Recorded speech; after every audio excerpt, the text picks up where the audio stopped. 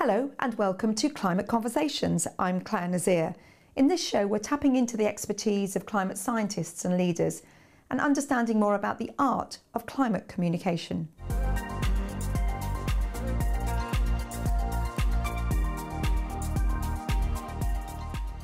The Exeter Climate Forum 2025 convened earlier this summer.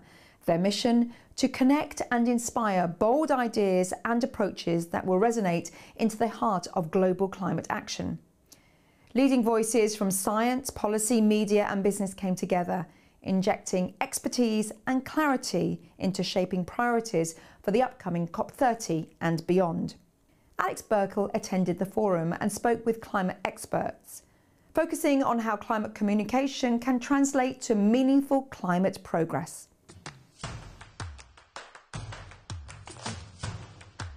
So Stuart, why is the University of Exeter hosting this event with the Metaverse? So climate science has never been more important. We're seeing extreme weather events, the evidence of climate change before us increasingly day by day.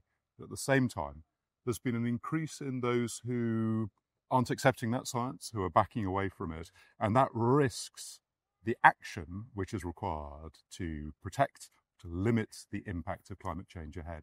So what we're doing here is we're getting scientists and researchers together from around the world for some frank and open discussions about what that research is showing, what are the emerging themes which will be important to understand. And we're also getting those scientists together with business leaders, with policymakers, so that that research can inform the actions of those organisations and drive real change in the world ahead.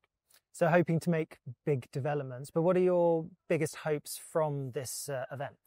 Above all, I think this is about the connections between people who are here, where we're seeing researchers talking with business leaders in the City of London, for example, and conversations about how their understanding of how the climate is changing can inform decisions made which really shape the direction of the economy. Conversations between researchers and those also with policymakers, which can influence the course of decisions of governments in this country and elsewhere to ensure that the science is factored in. So it's really about facilitating those conversations, enabling those connections to take place. With regards to climate communication, what do you think the biggest challenges are? It's something which has been debated already quite extensively, and there are different views, from we need to be very data-driven and accurate to other voices saying, actually, we need to be able to tell human stories. And that for many people, it's understanding how this impacts individuals, which will bring this to life and help people understand the change which really is vital for us to deliver ahead.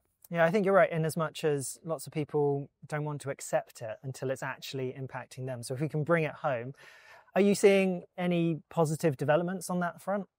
Absolutely. And in fact, one of the things that came out of the business forum yesterday was immediate action involving farming organisations, finance businesses, research organisations and others to carry out research on how extreme weather events are increasingly impacting British agriculture, and to see if more can be done to help protect farmers who at the moment have very, very little support if extreme weather events wipe out their crops, wipe out their incomes. That was a really tangible thing. And already, the next meetings are being set up, people are coming together. So it was really good to see those tangible evidence of success emerging already. So we are making good steps. Indeed.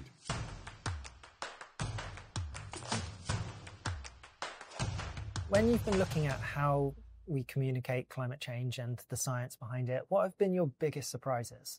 Well, I think there's sort of a common sense assumption that we need to scare people. If we tell them the facts and just how bad climate change is, they will surely wake up and take action. Actually, we find that that can backfire. It can actually turn people off, that they just don't want to hear it, and they will just actively avoid information that they find unpleasant. So actually, the more we can talk in positive terms about all the good reasons to take action, and that might be that it improves your health, or it's good for your children's safety, or it'll save you money, the more we find that people want to hear those messages and are more likely to act on them. Do you find it sometimes very difficult, though, to find that positive spin on things? Not as much as you might think, actually. So there was some good work by IPCC that found that actually the vast majority of measures to tackle climate change have wider co-benefits, as they're called. So they're good for people's health, well-being, finances, social inclusion, various other kind of social benefits as well. And so it's not actually very difficult to find common ground with any audience and then to sort of adapt your message to highlight things that are important to them as well. So have we seen an improvement in the uptake of knowledge? Well, I think there are encouraging signs that people are changing their behaviour in some areas. So we have seen a rise in plant-based diets. We have seen electric vehicle adoption really rapidly take off. And that's because those options appeal because they're healthier or because they could save you money. So there are other reasons, not primarily climate ones, that people are making those choices. And so that tells us then how we can encourage people to change other behaviours. It's about reducing the costs, about making them more convenient, more attractive, and people will then make those choices. So we're seeing some encouraging signs, but we need a lot more action, particularly by policymakers, to make those options more attractive and cheaper. One challenge we often find is any individual might struggle to see how their own impact will have any change on what's going on when it's such a big thing. What's your stance on that? I think that's absolutely true. And we do find that when we have studied climate anxiety, as people feel very sort of small and insignificant and like they can't make a difference. And that's very frustrating. The more we can encourage people to take collective action, so to find like-minded people, to form a group or to join a group, the more likely they are to find social support and actually feel that they are part of a group of similar people, but also the more that group of people can be more effective because they're taking action collectively. So that's part of it, I think, is actually encouraging people into collective action. But also it's about, even as an individual, some of these things can just be good for you. So it's again back to the co-benefits. You can actually encourage people to take environmentally friendly actions without necessarily talking about climate. So that's the other way to approach it. So today we're all talking about communication and how we're getting the message of climate change across. Why is it so important that we're looking at how climate change is being communicated? So if we go back a few years, climate science was focusing on defining the challenge, defining the problem. Now climate science is really about the solution. It's about how we deal with climate change. And that involves everybody. It means we need policymakers to be talking to regulators, to be talking to climate service providers, to be talking to citizens and business owners. And they need to interact so that the climate science and the climate information we produce from that science is relevant and usable, and people can act on it. And so it's all about making sure that people can understand it and make the changes that are needed. Oh, so much more.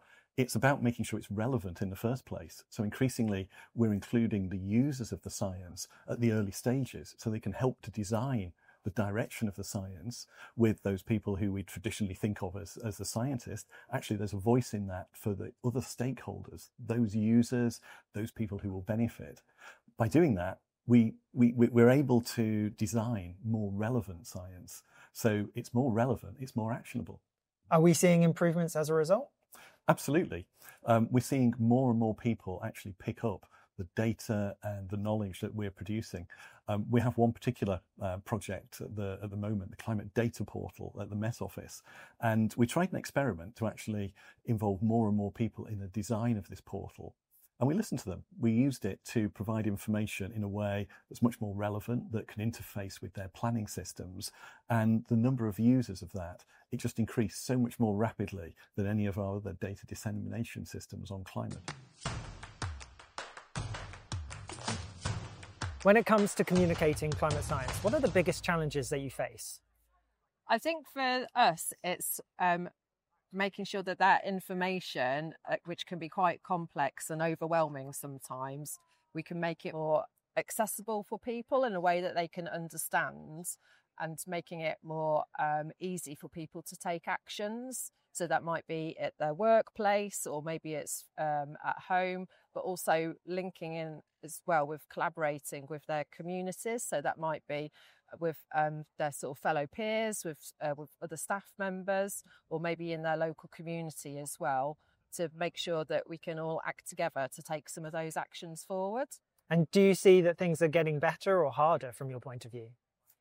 There's always challenges, but now a lot more people understand why we have to take action, and a lot more people understand the science and the rigour that's behind that. So we can really focus on sort of priorities that we need to take for net zero, and we can begin to map that out now and see where are the things that are going to be the biggest wins in terms of reducing our emissions. So for instance, at the university, one of the things that we're really beginning to think about is our scope 3 emissions.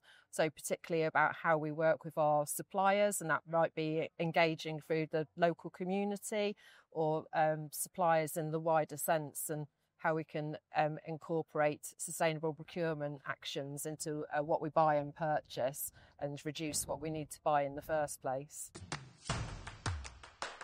You can make that difference. What are the biggest challenges that you've discovered when it comes to communicating climate? There's an awful lot of negativity and doomism around future climate, and that's understandable. But that's a huge barrier to communication, because we all switch off. You know, we can't deal with too much doomism. Yes, climate has changed, and a certain amount of further climate change is inevitable.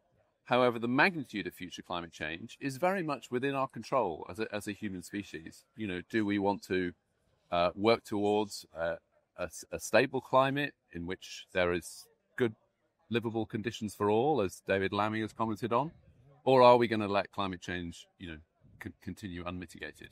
So that is huge agency. We have many of the technologies. We know what we need to do. There are, of course, many, you know, political and other obstacles.